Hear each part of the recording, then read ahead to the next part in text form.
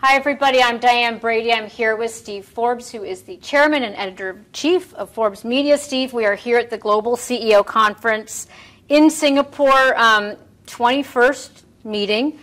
I think you've been to almost all of them. All except one. All except one, and then you came in virtually. Give me some sense of the impressions, the takeaways. There were some government ministers here. Certainly it's a lot of talk about, politics, AI. What struck you? The perception that the world has changed, is changing.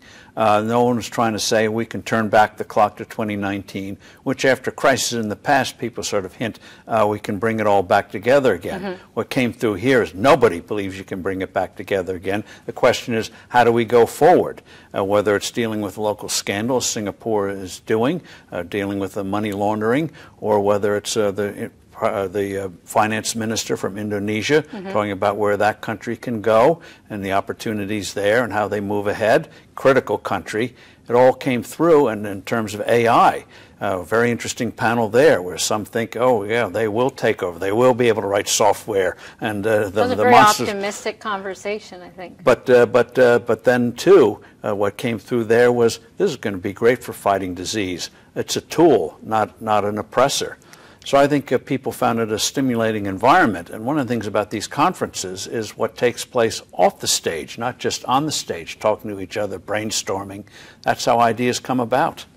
What's interesting, we call it the Global CEO Conference, but give me a sense of the demographics. When I look in this room, it's very much billionaires. Many of them have incredible conglomerates in their countries, and they bring the next generation as well of leadership. Give us a sense, because I think global CEO in the U.S., people would think, CEOs of corporations. This is a very different feel. Well, these are people who are true entrepreneurs. They mm-hmm. did not climb the corporate ranks. They created, in effect, mm-hmm. their corporate rank. And some of them had setbacks. We had an interview with the head of CP, and the travails he went through was very interesting back in 1997. And so these are people who, yes, have achieved success, but also face crisis where they are nearly destroyed. How do you come back from that? How do you rebuild from that? And so I think this was a very realistic thing. There was no sense that people were anointed. All of them earned their way there, and therefore had something interesting to say. They had been creating and then trying to build and then try to adjust to a fast-changing environment. When you think about where these people are seeing growth, what struck you as interesting? Because I'm sure that's shifted a lot over the years. Well, that's obviously technology, but also what came through with CP, that great company mm-hmm. in Kundan, is that you can take the oldest thing around, food, chickens. What's older than that? In terms of taking a traditional business and using technology to grow that business and expand it and go into other areas. So I think one of the things about technology is we think, oh, that's great new stuff, but it's also a tool for seemingly traditional businesses and recasting them in a new way to meet people's needs. How important is the U.S. as a market when you were talking to people and people are asking you about it? Because I don't think the bridges have been as strong as, since pre-COVID. Well, I think the perception is there are markets everywhere. And talking about CP again, they want to invest in the United States. They see a buoyant market there in the future. Yeah, we're at home and things aren't doing so well, but to an outsider, this still looks like a very vibrant market, growing population, and a country that does not see itself as in the past. And in terms of Vietnam, in terms of changing supply chains. So it's not going to be what we had of old, but people are figuring out how to adjust and how countries can adjust in terms of making it happen. A lot of countries have had barriers in the past to making it easy to invest. Yeah. Well, maybe that should change in terms of personnel that are allowed in, barriers, and make it easy, and good things can happen.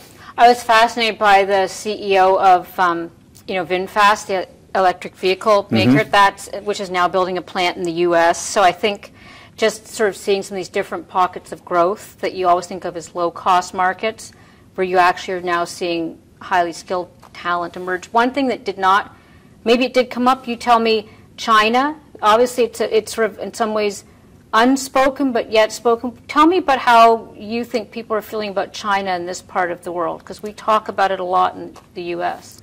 A lot of uncertainty. Where are they going? Why are they doing what they're doing? Why did Xi Jinping skip the G20 conference and send as a premier? A slap in the face to the Prime Minister of India. Well, we all know India and China have had border clashes, but why wouldn't you go there and show the flag and show that you're the dominant power instead of sending an underling there? So it's the uncertainty, and because of that uncertainty, they want assurances. The U.S. is not going to go into isolation. They want to know, if you have to, there are other parts of the world where there are great growth opportunities, including the United States, not just developing countries or rising countries like India. Anything else in terms of when you look back to, obviously it started right after 9/11, when it was an incredibly uncertain time. Now we're in another uncertain time. Anything else strike you just about how the demographics have changed over the years, or this year in particular, who was in the room and who wasn't? There are a lot of young people, and I think that also speaks well for the future.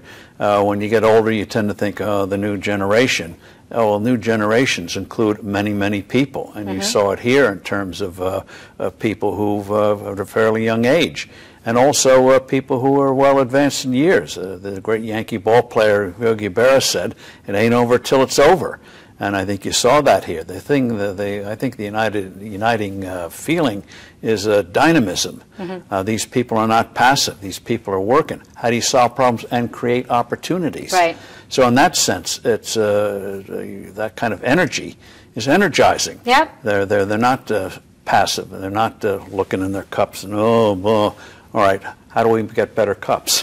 Exactly. Good. Well, I look forward to next year. So we all are. Thank Especially you. as I get older, I'm looking forward to these. Thanks, Steve. Thank you.